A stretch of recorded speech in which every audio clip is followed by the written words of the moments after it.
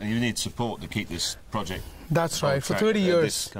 Because whether we exist or not, the bears need to be looked after, and we need to ensure their comfort and safety. Yeah. Look at that. He's fairly relaxed now. Well, he has got me in a sort of a kind of a grip. Does he? That's it. Hey! It's quite gummy, isn't he? Yeah. Well, you can see how gentle he's being, although, you know, one crunch could actually break your wrist quite easily. Oh, really? Oh. Yeah. Thanks, sir. Now that he's finished with it, let's get him. Nearly all of the bears require specialist dental treatment, as their teeth have been crudely broken, often with a hammer or an iron bar, which leads to serious infections and sometimes worse. A human dentist and one of the very few veterinarians specializing in dentistry traveled from England, donating their time to develop the procedures for treating the bears. No, do you want to have a little tell? This is the infection inside a tooth. Right. Oi. Yeah. It's quite strong, isn't it? Yesterday I actually physically felt sick smelling that. There was even more purulent than that was. Right. Poor things. They go through all that, the ring through the nose, dance. You think it can't get any worse. Oh no. Yeah. Bit of root canal. This was the bear that was actually responsible for the project starting. When her nose ring got removed, they found a whole rag that had been stuffed into the tooth and it was foul-smelling debris. We extracted 2 teeth and we did root fillings on 2 teeth. So today is just really to check that everything's healed up properly. We're going to be taking radiographs to make sure that the roots have settled down okay on the tooth that have been filled. The upper canine has healed really well. There's no signs of any periapical lesion there at all. There's good fills. So I'm really, really happy with the way that's healed, and I'm very happy to carry on with the way we're doing our root fillings. The extraction site on the right side is healed well. Certainly no signs of any infection, so I'm really happy with the way things are going. There is no doubt that these bears can be properly cared for, and whilst it will never be possible to return them to the wild, they can be allowed to range freely in a protected area. And it's 145 acres, which is about 7 times the size of the existing sanctuary. And this land will allow us to certainly clear the whole of northern India of all the bears on the street, so we can actually bring them all in here. You come back in 5 years' time and see what this looks like. I think it'll be superb. That's amazing what you managed to do in the time that you have been here. I mean, it's, you know... We are small, but we're hands-on, as you've seen. Yeah. Right. You can get people to do most things if you're enthusiastic enough. It was clear that Wildlife SOS and International Animal Rescue would also need a facility in southern India. Fortunately, they were invited by the Forestry Department to step in at the Bannerghatta National Park, assuming responsibility for all the bears kept there and to develop the sanctuary for the future. Not only did the park already have an eco-tourism objective that might help support the bears in the future, but it had an infrastructure that could quickly and economically be built upon. The old pens or cages were not really fit for purpose, but they could easily be adapted. Most importantly, the bears needed to be let out of their pens, and for this to be possible, a rehabilitation and socialization program needed to be implemented. How are they behaving now that they've got this brand new enclosure outside from here? Well, what's wonderful is that we've got socialisation pens now.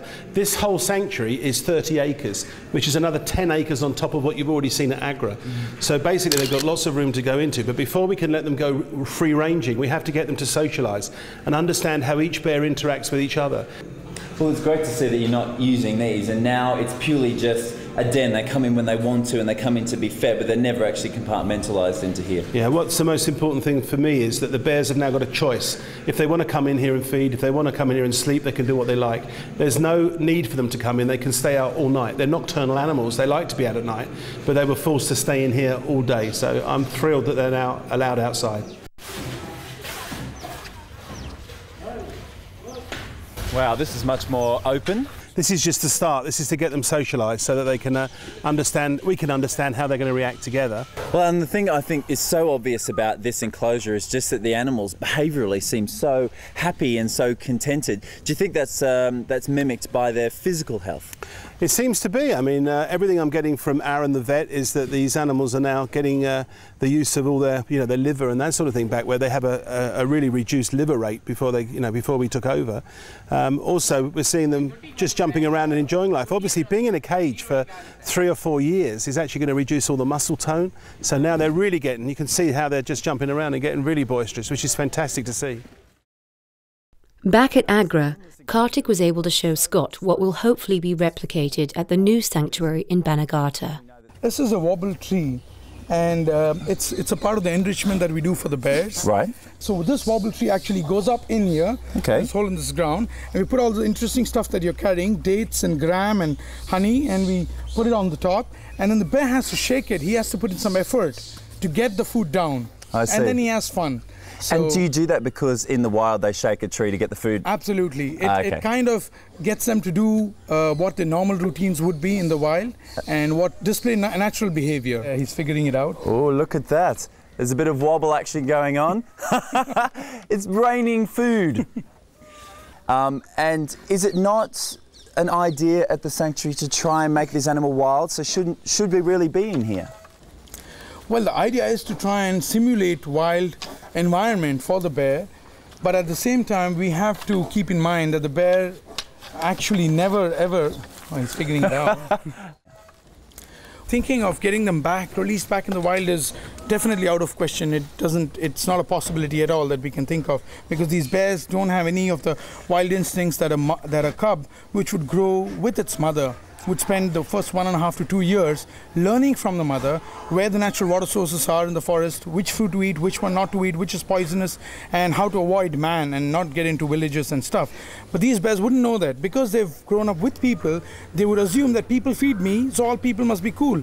And they would probably head to the nearest village if you actually release the bear. So hypothetically, I mean, you would have a serious problem on your hand, a man-animal conflict problem.